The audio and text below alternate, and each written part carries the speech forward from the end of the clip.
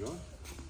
Okay, so we're talking about attacking Ouchi Gari versus a left-handed player. That could be confusing. Most people are right-handed.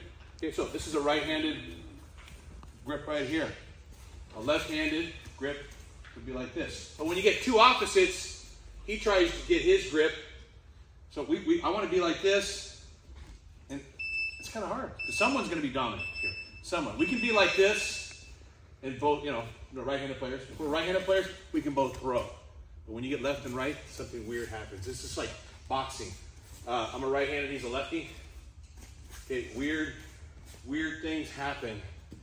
You know, southpaw, right-handed player. So he comes out here, he gets his grip on me. Here, he shoots it in. I'm going to shoot it under. Doesn't matter. I think it's a lot easier than going over.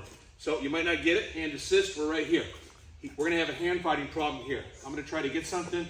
He's not going to let me get it. So I'm going to quickly use kosoto. I'm going to get a reaction here. So I'm going to get the arm here. So from here, I'm going to take a quick cross step. Hands up.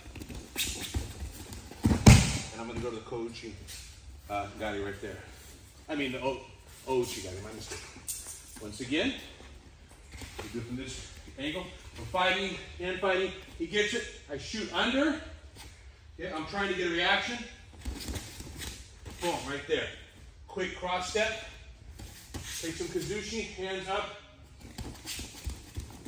You get the Ouchi like this, something. And get some water.